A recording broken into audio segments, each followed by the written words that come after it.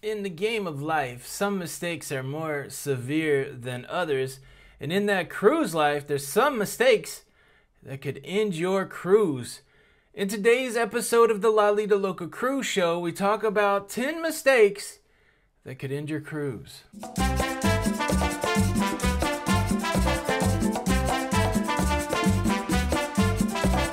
Hey, what's up everybody? Welcome back to the Lido Loca Cruise Show. I'm your host, Tony B. I'm your guide into that cruise life. If you enjoy cruising content, please consider subscribing with the notification bell on. That way you don't miss out on any of our episodes. Let's start with the mistakes that could end your cruise before it even begins. Number one, not paying your cruise off on time. Yes, cruises have a due date. There is a final payment date for every cruise that you book. One of the great benefits of cruising is that you can put a deposit down, you can pay over time, you can usually pay as little or as much as you want, but there does come a time where it is all due, and if you do not pay your cruise off by the final payment date, they will cancel your cruise and your cruise will be gone. Now look, I advocate waiting until the last minute to pay your cruise off to take advantage of any price reductions or any specials, but it's a risky proposition. Make sure you know when your cruise payoff date is, and make sure you pay off your cruise or you'll be so sad. Another mistake that could end your cruise before it even begins is incomplete or expired travel documentation. Now, if you are in the United States and you cruise primarily to the Caribbean, the only travel documentation you really need is a state-issued ID and your birth certificate. But again, you've got to make sure that both of those things are valid. You want to have a valid copy of your birth certificate, preferably with a raised seal from the state that you were born in, or a photocopy will work for some cruise lines, but you got to check that out in advance. And you need to have your state issue ID, a photo ID, and you want to make sure that that is not expired. Now, the best form of travel documentation is the passport, but those things have expiration dates also. Now, they're good for 10 years, and you want to make sure that you have at least 6 months of leeway on the end of your trip. You want to make sure that your passport's not expiring for at least 6 months. On the return of your trip is kind of the best rule of thumb. You can cut it close, but you want to check the countries that you're going to and understand what their requirements are for your passport if you're using that. And yeah, when you get to be about a year out on your passport, like as you enter into year 9 of your passport, you need to go ahead and start thinking about getting your passport renewed.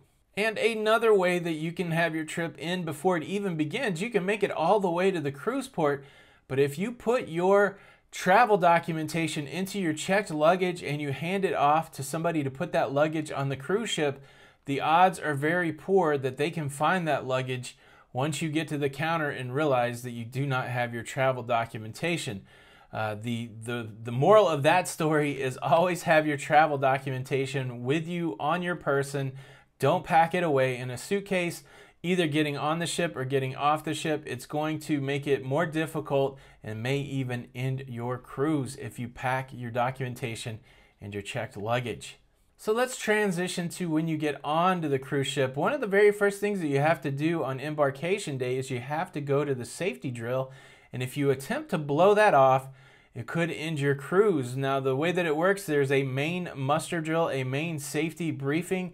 Everybody is required to go to that. They shut down all the food venues, they shut down all of the bars, they shut down everything on the cruise ship, and they get everyone to go to the muster drill. If somehow you escape that net of people trying to pull you to that muster drill and you hide out somewhere, there's possibly a secondary shame on you muster drill where they corral you into a theater for a longer muster drill.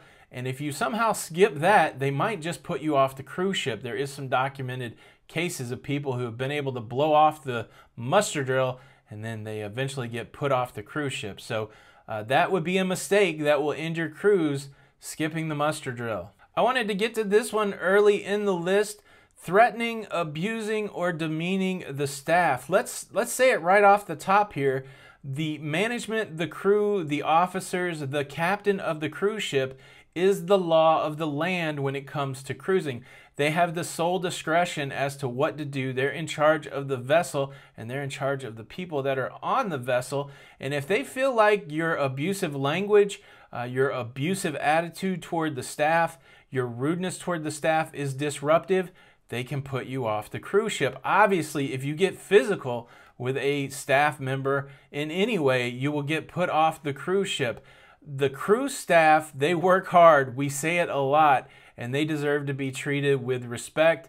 You got to use your adult words. You got to use your calm demeanor when you're trying to get problems resolved, because you can push that line too far and get put off the cruise ship for abusing or demeaning or being rude to the cruise staff. Another mistake that you can make to end your cruise is throwing stuff off the side of the ship. It doesn't have to be big. It doesn't have to be anything substantial, but recognize that there are cameras all along the side of the cruise ship, and there are people monitoring to watch for things going overboard. I did a story last year about a man who got thrown off a cruise ship for accidentally flicking a cigarette butt off the side. Now, I know that's more than just debris. There's fire and all those kind of things, but something as small as a cigarette butt going over the side of the cruise ship, being picked up by security, and that person being disembarked from the cruise ship.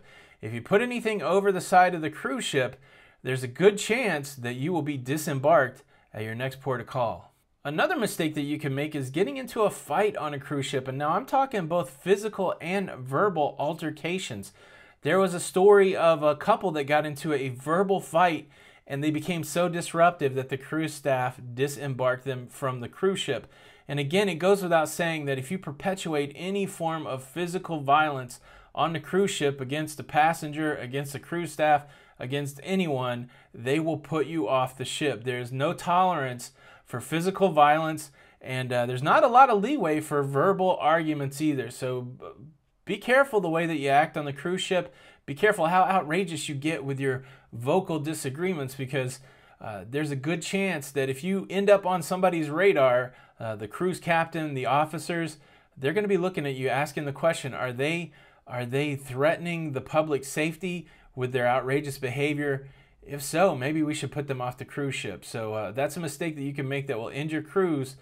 Keep it chill when it comes to arguing, and never any physical violence. There are a few offenses that can possibly get you arrested, and the next one certainly is. Just like on land, if you get alcohol, if you buy alcohol, if you give alcohol, if you serve alcohol to a minor on a cruise ship, you are in the hurt locker. Of course, you can get arrested on land, and you could be held over and given to the authorities on sea. But one of the quickest ways to get put off the cruise ship is to give alcohol to a minor. The drinking age on most cruise ships is 21 years old, and even if it's your kids, I would be super careful about giving alcohol to a minor. If the cruise staff gets alerted to this, you could be in a lot of trouble, and your cruise vacation could be coming to an end.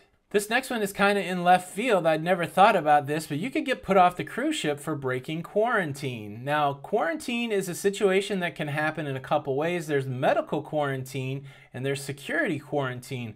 Medical quarantine is when you are sick. When the cruise staff finds you to be sick, they may quarantine you to your room, and they may say that you are the only one to be in that room, no one else in or out. And so if you leave that room after you've been placed in medical quarantine, putting others at medical risk on the cruise ship, they may disembark you at the next port. And if you are somebody who goes and breaks quarantine the other way, if you're somebody that's not in quarantine and you try to get into the quarantine area, that is another offense that you could be removed from the cruise ship for. And then also security quarantine. There's instances where security will say, look, you have to stay in your room for the rest of the day, either to calm down, maybe you had too much to drink. They will quarantine you to your room and tell you not to leave, and you are definitely running the risk of being disembarked from the cruise if you do not follow those instructions. So breaking quarantine is another mistake that you can make that will end your cruise. Let's talk about theft. Of course, you're going to get put off the cruise ship for stealing. Do not steal from the cruise line. Do not steal from other passengers. Anyone caught thieving is going to be put off of the cruise ship. Theft is one of those mistakes that you just shouldn't make anyways in life or on a cruise ship. And that's a great way to end your vacation, is pilfering, stealing. Don't do it. Those are 10 mistakes that you can make to end your cruise. I did make a video specifically about why not to pay your cruise off early. I'm gonna leave that video linked there, and I did make videos about many of the components of this, so I'll leave some of those videos linked in the description. Thanks for stopping by. This is Tony B with the Lido Loca Cruise Show. Hey, hit that like button if you found the information helpful, and watch another video. And until the next time, we'll see you on the Lido. Bye.